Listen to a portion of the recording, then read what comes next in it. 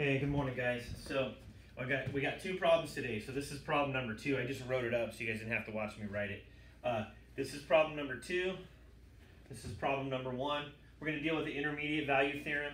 Worksheet 7 is just writing limits like we did yesterday in the opener and finding limits. So if you have trouble with that, come to office hours.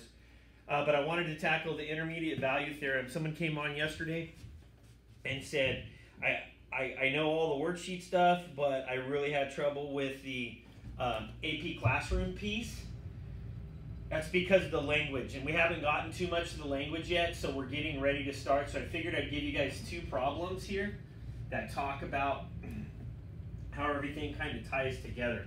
And then that's what we're going to do the next couple of days on the videos. I'm going to work with you guys on the ideas of how all this stuff kind of pulls together. So let's consider the function s of x equals 2x squared plus 4x.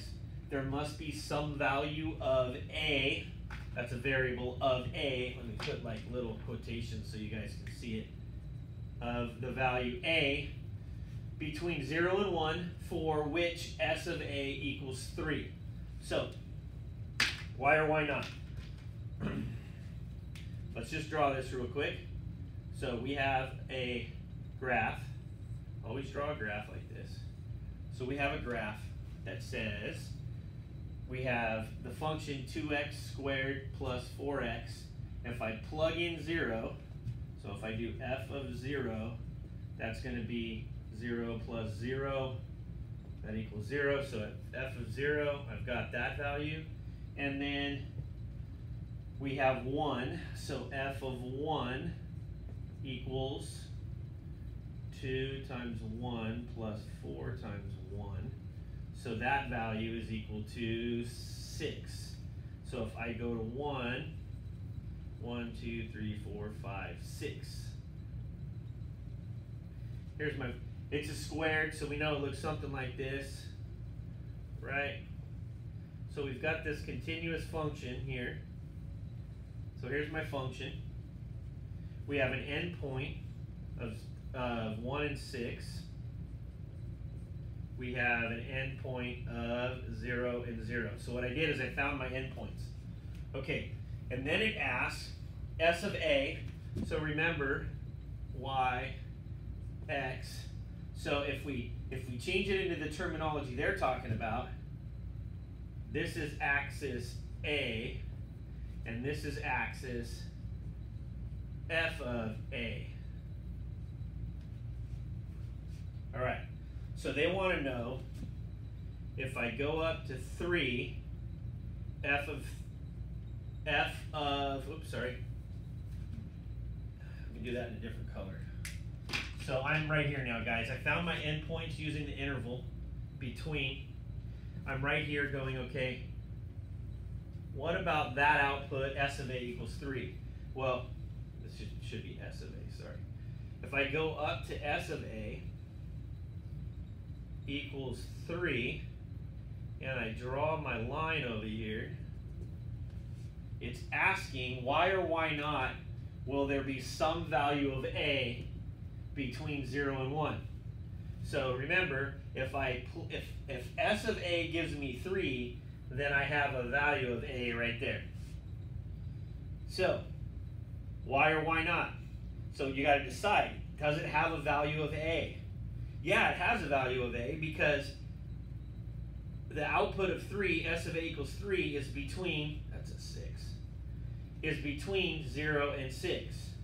So we say by the intermediate value theorem,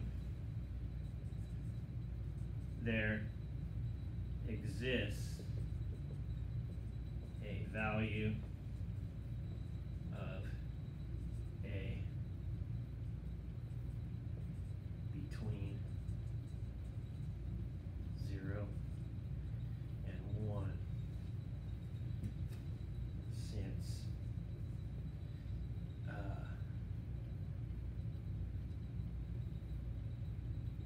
f of 0 is less than s of a, which is less than f of 1. So what are we saying? That 1 is less than 3, which is less than 6. 1 is less than 3, which is less than 6, which the intermediate value theorem says if I have an output in between my inputs, that means I have, if I have an output in between my endpoints, therefore I have an input in between my endpoints. Okay? So that's what we're talking about here. All right, guys, so that's that one there. That's the intermediate value theorem. We're going to do some more of those because they love to ask this type of question on you guys. All right. So let's look at a counterexample. If f is continuous on the interval from 1 to 4, with f of 1 equal to 3 and f of 4 equal to 9, let's just draw this out as we go. So I'm going to take my values, x, y, or I should say f of x, and I have a value of f of 1 is 3, and f of 4 is 9. Close enough. All right. Then there is at least one value on 1 to 4. So let me draw my, do different colors, do green. Let's just say, that's what my function looks like right here. Sorry guys, my left hand got in the way. Okay. At least one value on 1 to 4 for which f of c equals 7. So another way to write this is this the same as c, and this is the same as f of c. So they're saying f of c equals 7. 1, 2, 6, 7.